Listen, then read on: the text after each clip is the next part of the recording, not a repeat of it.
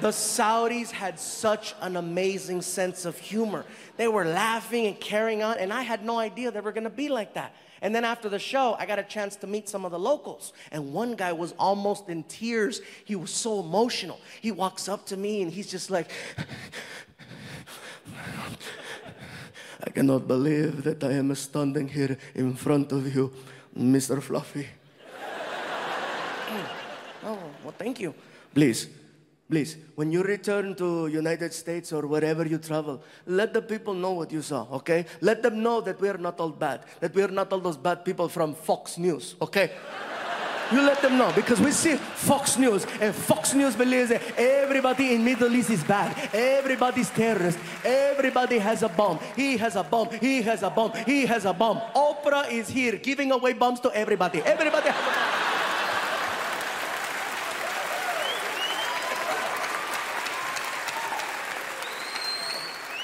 Please, you let them know. We are not all bad people, okay? We are not all terrorists. My cousin, maybe. What? I'm kidding. I'm kidding. I'm kidding. Look at your face. Look at your face. Oh, I'm going to die. Look at you. A plane. What plane? I got you again. 2 for 2. I got you. He is raising my blood pressure every 7 seconds. And then he starts breaking it down for me how stand-up comedy is starting to bring people together in the Middle East, and how he's starting to do, you know, he's doing comedy. It was crazy, the conversation. You know, here in Saudi Arabia, people, they like watching the stand-up comedy because we love to laugh, okay? We love to laugh. It's great to laugh. And people don't think that people in Middle East have sense of humor. They see videos, they see TV, they think we are the same. They say, oh, Middle Eastern people are all angry. Look at their face, they're angry. Everybody mad, everybody angry. My friend, we're not angry, it's hot. Okay? It's 117 degrees. Everybody is not mad, they're hot. Look at, everybody has a hot face. Hot face. Everybody hot face. I promise, you give me air conditioning, I am so happy.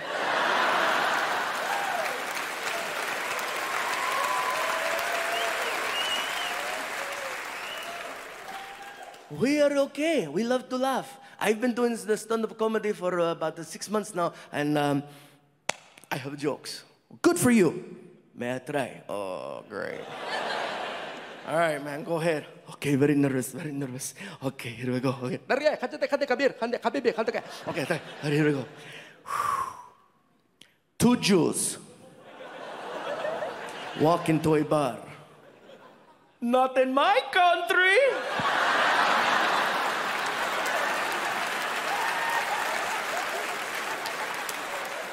Man, you're gonna get my ass arrested, bro. Martin and I just got back from India. Yeah.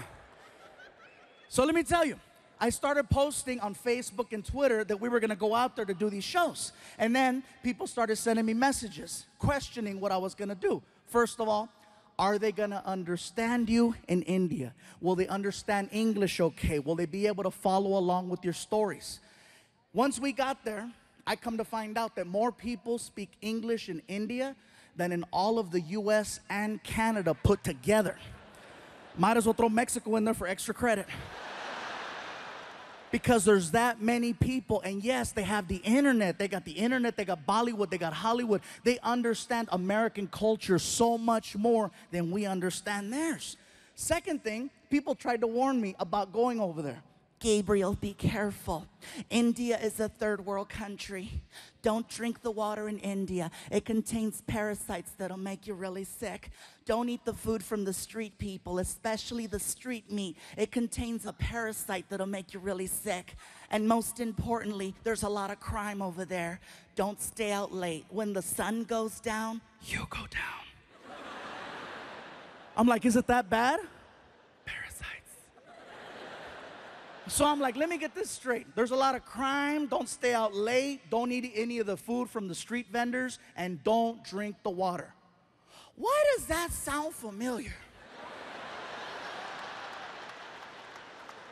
That's Mexico.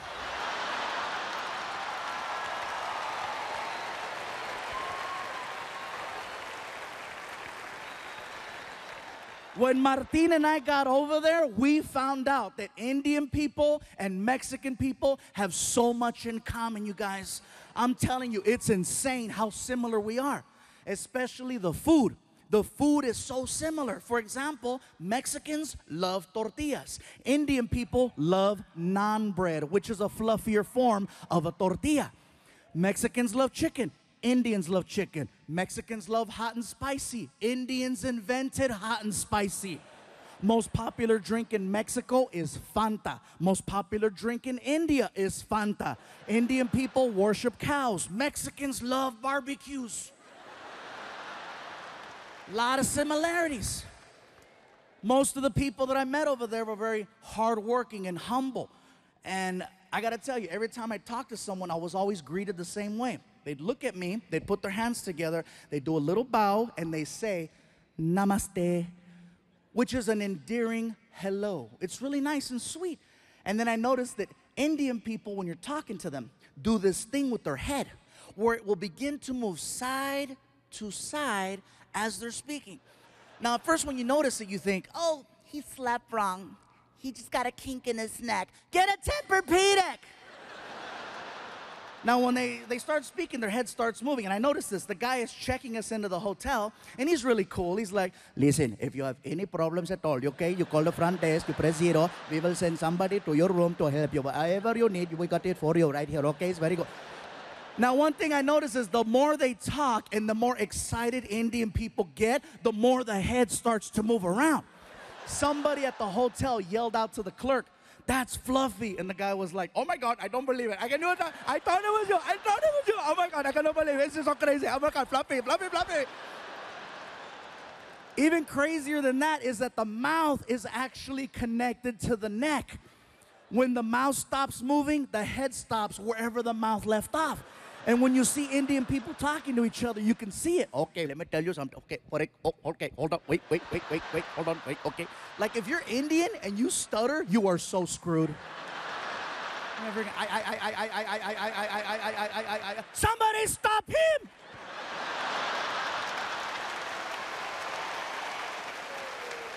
I'm not gonna lie, you guys. When I first saw this happen, I thought it was hysterical. I thought it was funny. But then I started thinking about it. Head movement is just a form of expression. No matter where you live in this world, people express themselves in their own unique way, whether through facial expressions, hand gestures, body movement, extra words. Everywhere you go, things are different, and that's just how they express themselves in India. Now, back to the whole Indians-Mexican thing. That is something else that we share in common with Indian people. Head movement. Now, some of you in the building tonight are like, stupid, we don't have head movement. Yes, we do. It's a little different. See, with Indian people, the head movement is side to side. Mexicans, our head movement is front to back. The difference between that is that with Mexicans, we have to be very, very upset in order for you to see the head movement. Otherwise, you can't tell. With Indians, it's all the time. Oh, today is such a nice day. It is such a beautiful day today. I'm so happy. It's very nice, very good. Oh my God, I can't believe it's so nice. It's such a pretty. Mexicans, when we're mad, that's when it comes out. For non-Latinos, hey, trust me, you cut off a Mexican in traffic, see what happens. ¡Sácate, pendejo! ¡Lárgate, cabrón! ¡Quítate, desgraciado!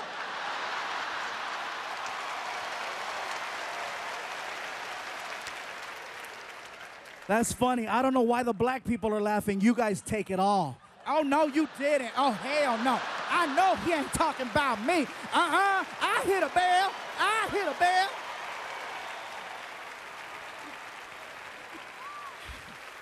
I made myself dizzy doing it.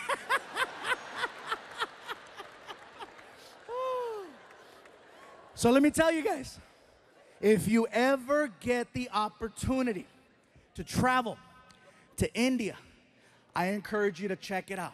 You are gonna see some beautiful things. You are gonna see some amazing things. You are gonna see some sad, depressing things and some real horrible things. Overall, it's a well-balanced trip. But when you get back home here to the United States, you will have a whole different appreciation for your life. Believe that. I guarantee this, you guys.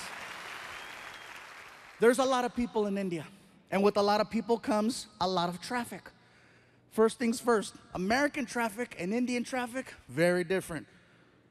Here, whatever happens on the freeway will stop the whole freeway. In India, there's 10 times the traffic, but it moves. See, the problem is Americans, we're fascinated by accidents. We're fascinated by the idea of seeing potential death. That's why we slow down on the freeways. We say we don't want to see it, but what happens in traffic? You know, what's going on over there?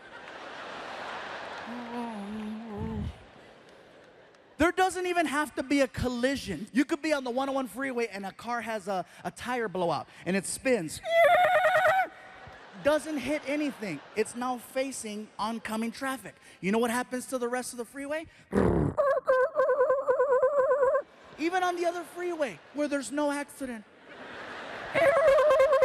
And again, what's going on? What's going on? I'm sorry, hey, somebody might be dead. Sorry. In India, if there's an accident in the middle of the street, you know what they do?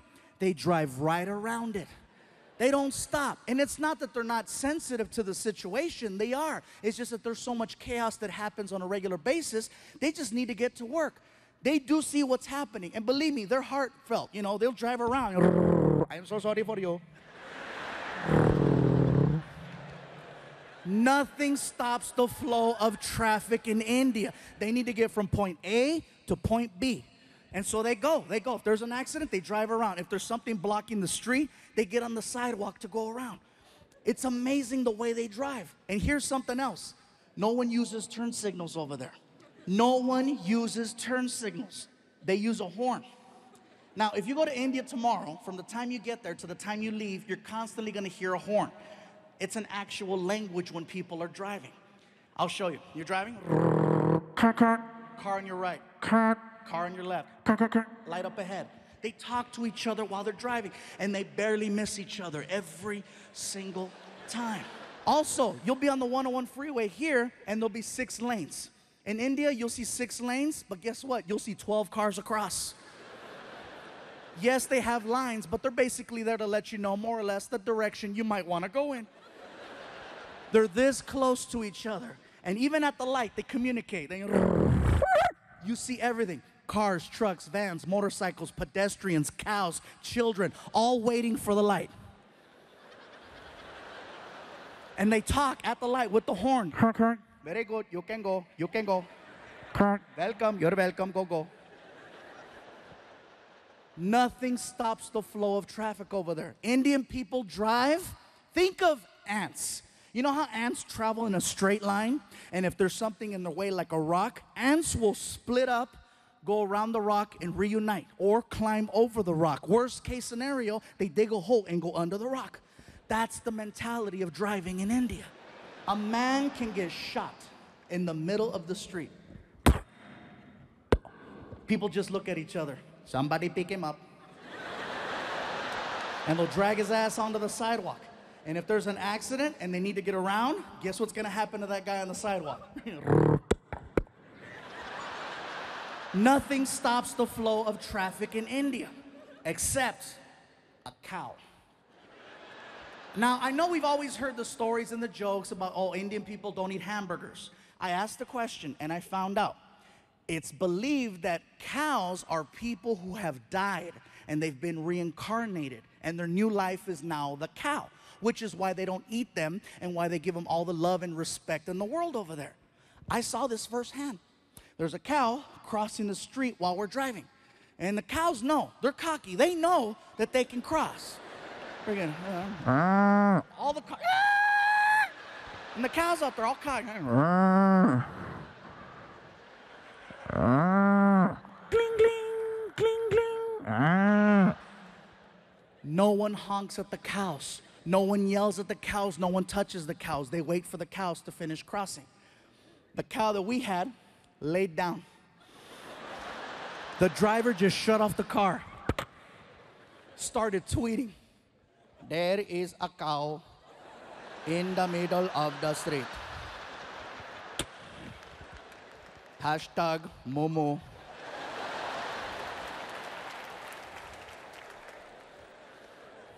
I asked the driver, what's going on? Sir, there is a cow. I see that there's a cow. Are you gonna honk at it, go around? What's gonna happen? We cannot honk at the cow. We must wait for the cow to move. You're kidding. I am not kidding. We must wait for the cow. We drove past a dead body 15 minutes ago. That is probably him.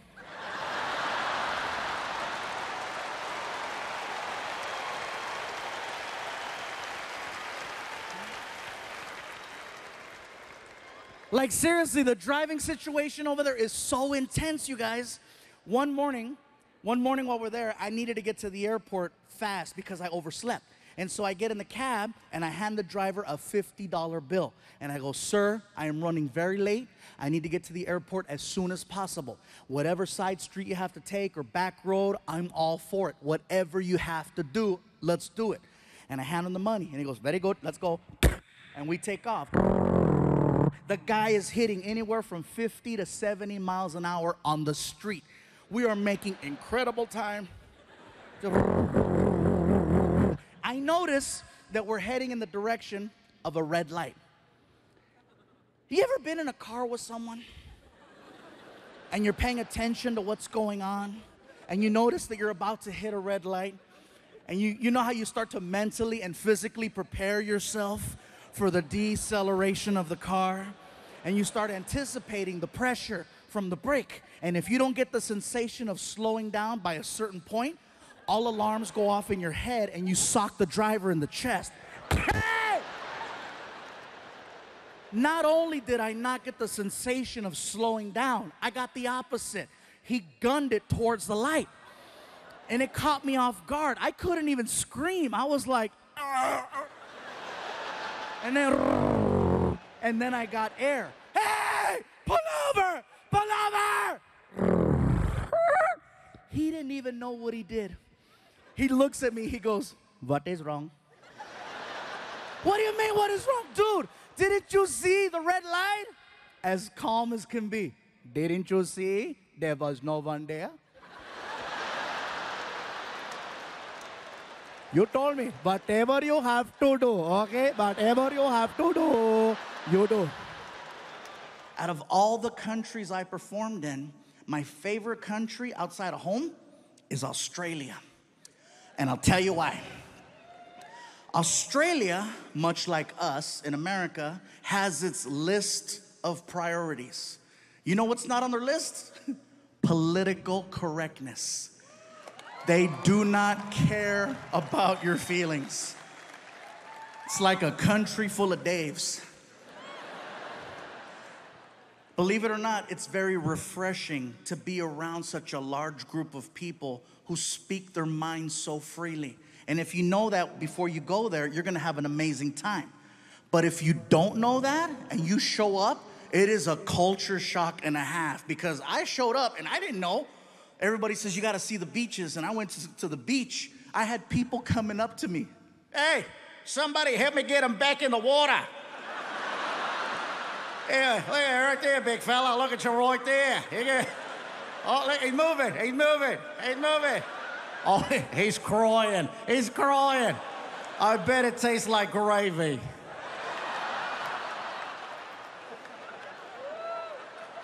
It's not bullying if everyone does it. Yeah, that being said, I'm in Australia, Sydney, Australia, at the Opera House. For me, it was one of the most iconic places I've ever got to perform in. It was bucket list, definitely. After the show, I wanted to go hang out with some Aussies and see what that was like. I'm hanging out at a pub. First things first, Australian people do not drink Foster's beer. That's an American thing. They don't drink that over there. I tried ordering one to fit in, didn't go over well. Bartender looked at me. Hey, you like the taste of piss, do ya? Okay, don't order that again. So I'm hanging out with these two Aussies, and we're drinking a rum called Bundaberg. At first glance, it looks like a Coca-Cola bottle because there's a polar bear on the front.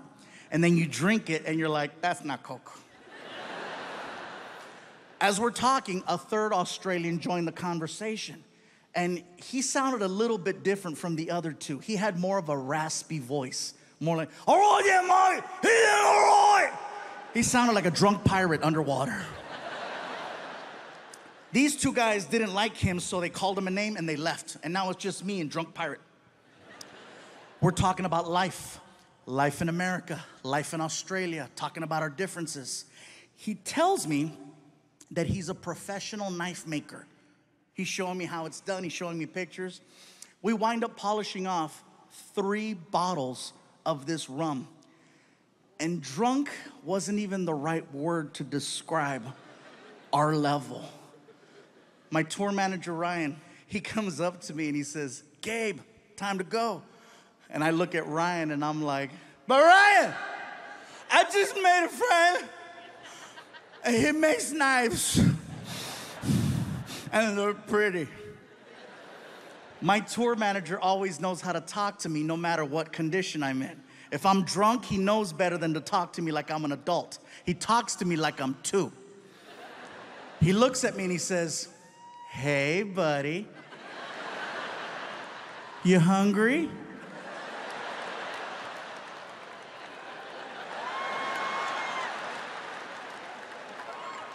Well, listen, if we don't leave right now, they're gonna close McDonald's and you're gonna have to eat at the airport.